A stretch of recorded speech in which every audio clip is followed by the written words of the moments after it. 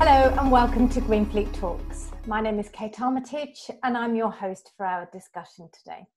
I'm delighted to be joined once again by Lee Brown, Head of OZone and Finance Director of Interactive Fleet Management at the Grosvenor Group. In this interview, we're casting our attention to the future and asking what more needs to be done by government and industry to make sure fleets are ready for 2035 and beyond.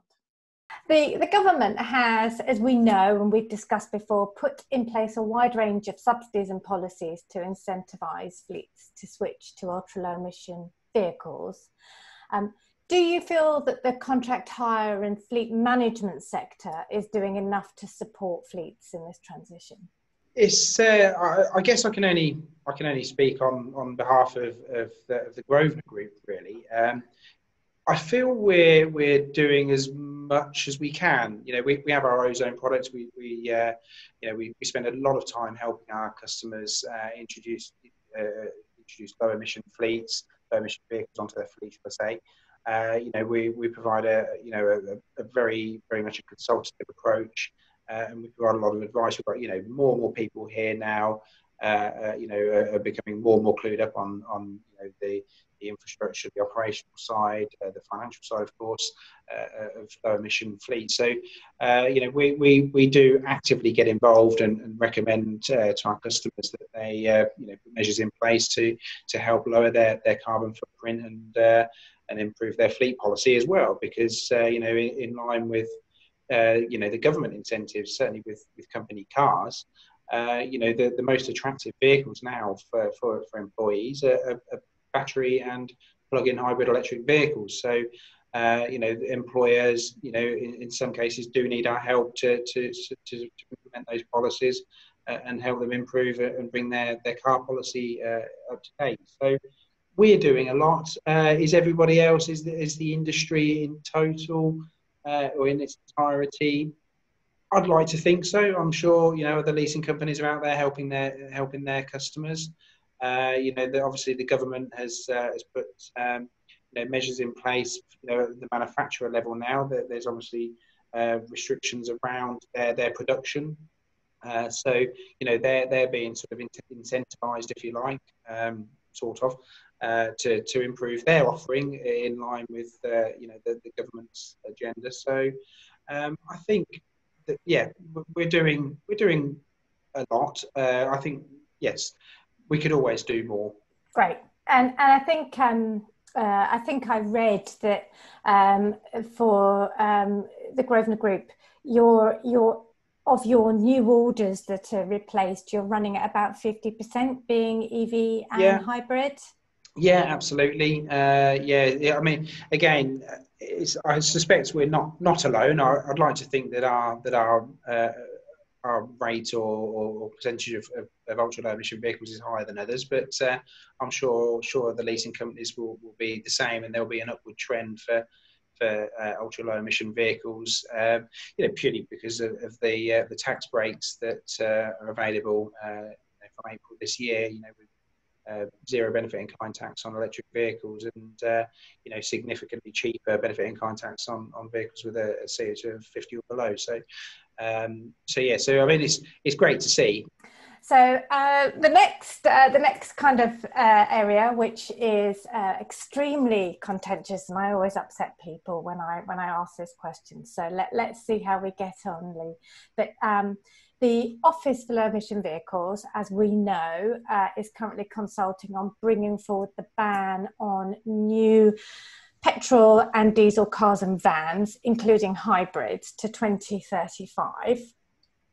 Recently, the BVRLA have stated that the ban on hybrids should only go ahead if the battery electric vehicles supply and affordability and infrastructure is in place.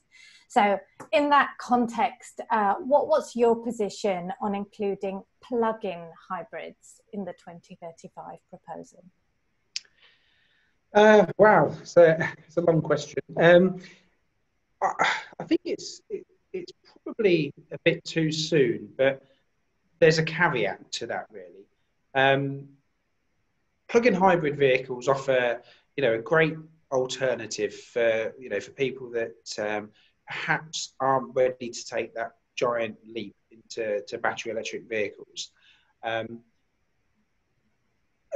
think the government are obviously, are aware, as many of us are in the industry, that, plug-in hybrid vehicles don't always get driven correctly.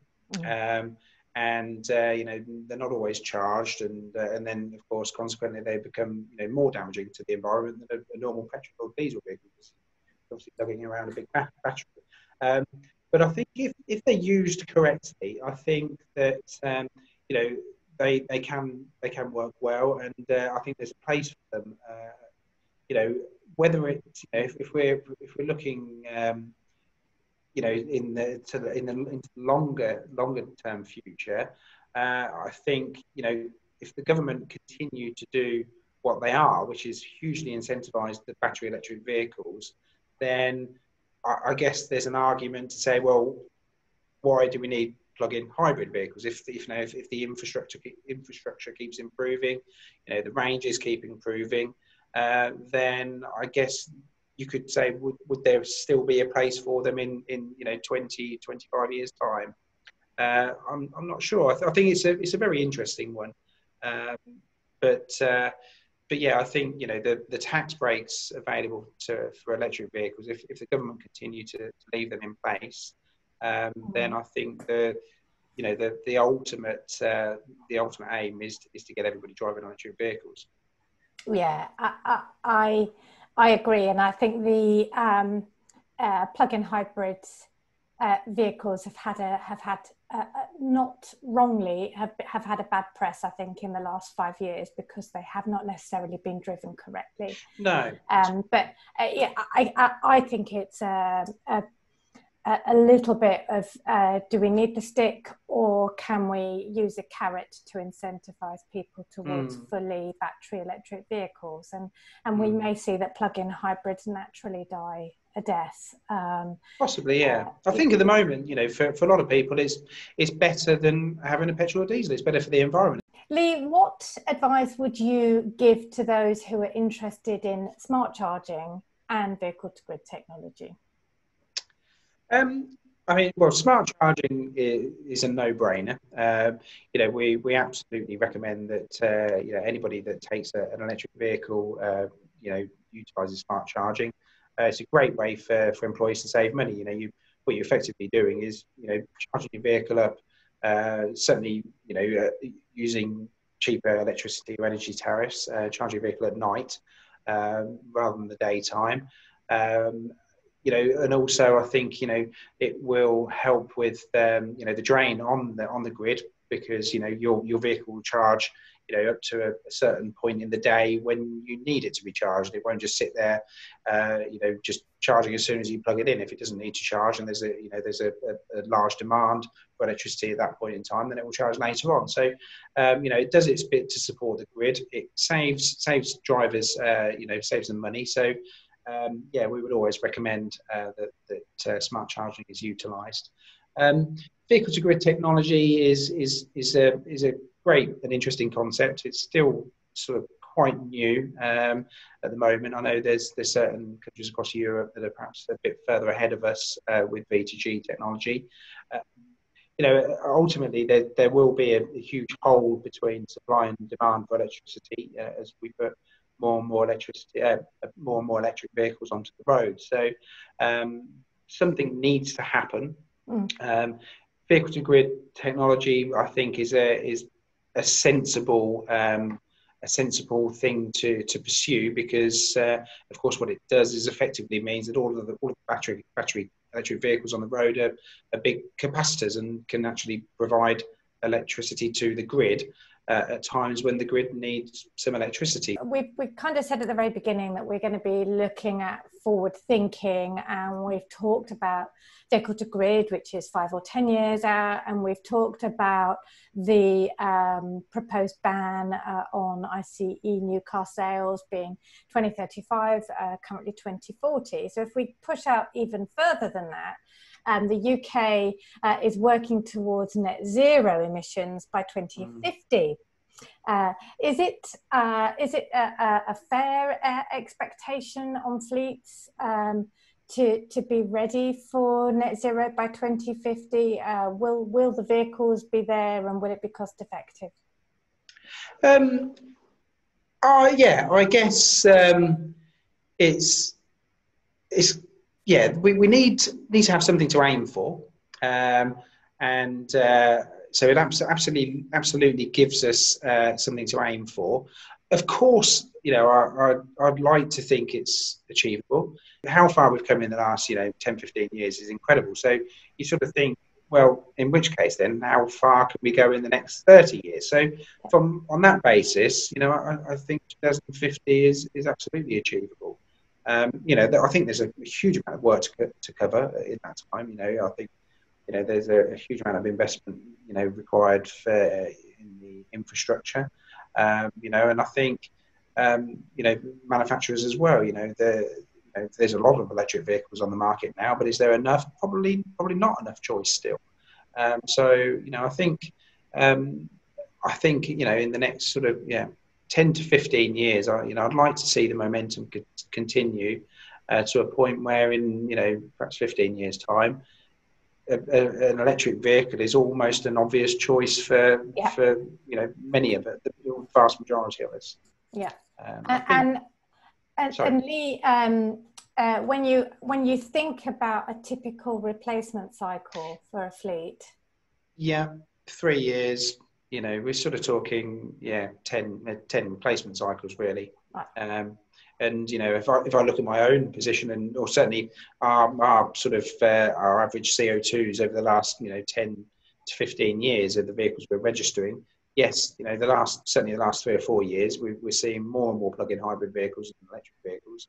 This year will be a record high. So if every replacement cycle over the next 20 to 30 years yields those reductions in carbon, then it is absolutely achievable, Kate. Yeah, I think so. And if you take an incremental view, that if you've got 10 replacement cycles, next time a fleet comes round for replacement, they should be saying minimum 10%.